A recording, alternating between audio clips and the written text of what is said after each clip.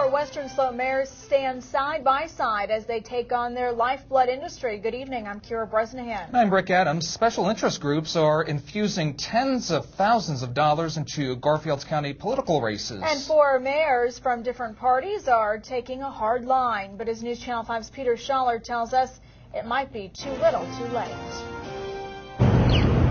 Time is running out in the Roaring Fork Valley. The election is just days away. The Garfield County Clerk and Recorder's Office reports that 34% of voters have already decided. But before a sparse crowd, the mayors of Rifle, Glenwood Springs, Carbondale, and Newcastle announced that democracy is getting hijacked. That's our greatest fear. Do they care about our communities, or do they care about the profit of a corporation?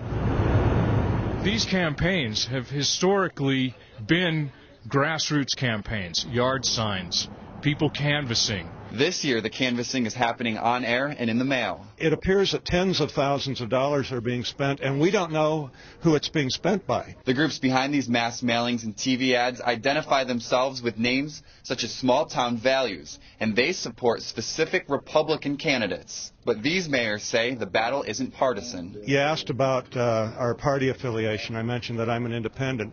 In the last few years, I've taken an equally strong stand against the Democratic Party, who has been working to influence municipal elections on the Western Slope. Yellow tape separated the early voting polls from their questioning, is Garfield County for sale? And maybe it's a part of the change of our culture that is a result of the massive growth in Garfield County.